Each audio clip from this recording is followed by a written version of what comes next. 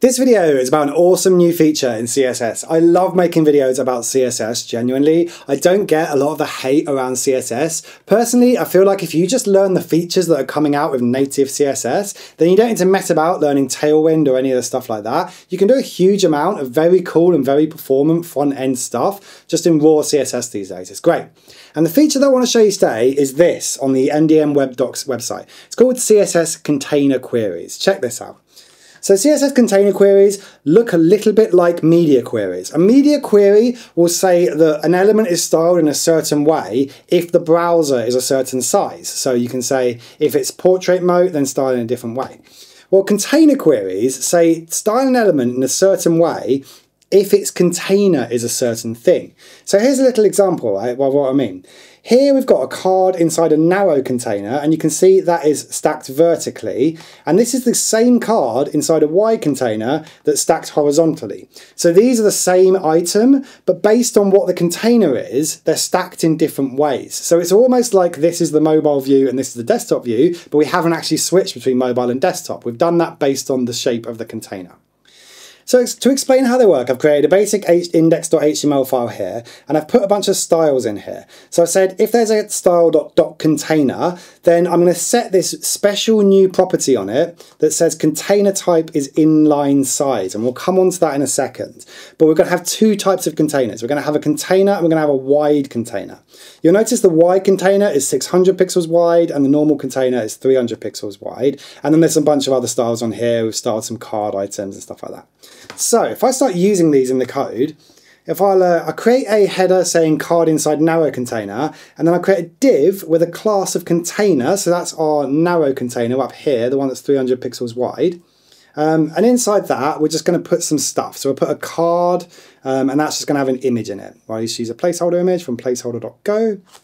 And we'll also just put a little div in there that says this is the content of the card. Let me just delete this.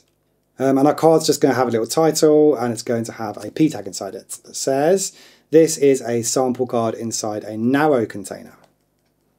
The layout stacks vertically, and we'll see that in a second.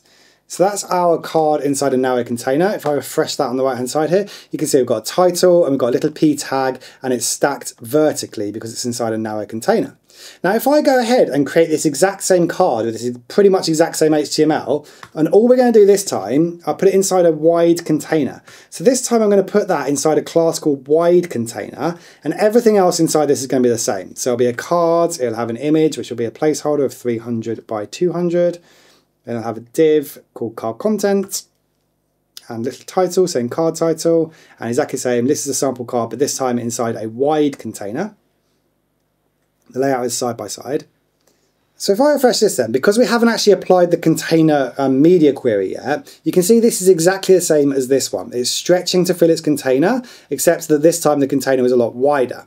Now what we want to achieve is we want to say that because this is in a wider container, this doesn't look particularly nice. This one looks nice and nice. This is something you might see on a website. This one looks a bit horrible. So we're going to put a media query or a special container query onto this second card that says if it's in this wide container, then stack it horizontally, show it as a row. So the way to do that is head back up into the CSS here, and we're going to use @container. So I'll add a new line at the bottom of my CSS that says @container.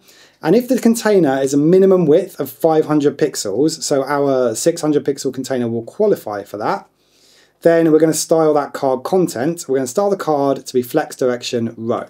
That's literally what we're going to do. We're also going to align the items in the center, because if you're flex directing stuff in a row, then you probably want to do that. We're also going to make the image slightly smaller, so we don't want it to be the full width anymore. And that's basically all we need. So by doing this, I've said if this card is inside a container, and a container is defined by something that's got container type on it, which is part of this document I've got on the right hand side here, it will say you have to set container type to inline size. So if this card is inside a container with a minimum width of 500 pixels, then make it a row and align item center, and also make the image only 200 pixels wide. So if I refresh that, we can see what it looks like. There we go. So we can see this card title now here is as a flex row, and this one is a flex column. And we can change things around here by maybe making this so that it has to be 800 pixels. If we did that, then it would go back to being a column. But then if we made that container sort of 850 pixels or something, so make the container 850 pixels, then it will go back to being a row again. So this is just a really, really cool way of styling elements in a different way, just like you would do with a media query, but instead of based on the width of the viewport, it's based on the width of the parent container. Now I do lastly just want to re-stress that it's really important to understand that with container queries, not every element is a container by default, and that trips up a lot of people the first time I try to use it. You actually have to tell the browser that this element here is a container by setting container type to inline size like this. And without that, your container queries just won't do anything. They'll basically silently fail, and that can be really confusing. So before you can write any container queries, you need to set a container type on the parent element that you want it to respond to. So think of it like giving your component a measuring tape, and until you set container type, it doesn't even know what size it is. So you can also optionally give your containers names as well, and that becomes really useful if you've got nested containers and you want to be a lot more specific about which container you're targeting. But honestly, for most simple layouts, just setting this container type to inline size is enough to get started, and it's a really, really interesting way of using this. So when would you actually want to use container queries? Well, the biggest use case is when you're building reusable components that might live inside different layouts. So I mentioned you might have one of these cards that you then want to render in a side panel. So that's really like, a sidebar or a dashboard panel or a little info widget or something like that. Anywhere where you don't know if the parent layout is going to be the same sort of size, then it can be really useful if you're building a design system or component library, because it lets your components really adapt to where you're using the components. And you can make changes, not just to the flexbox, but basically anything inside that component, just like you would with a media query. So you don't have to design like mobile versions of your components or desktop versions. You can just design a small container version of your component and then a big container version of it. And that's a much better mental model when you're thinking about components. So it just lets you build these things and think of vaguely how they're going to be fitting into stuff, what sort of size they're going to be fitting into.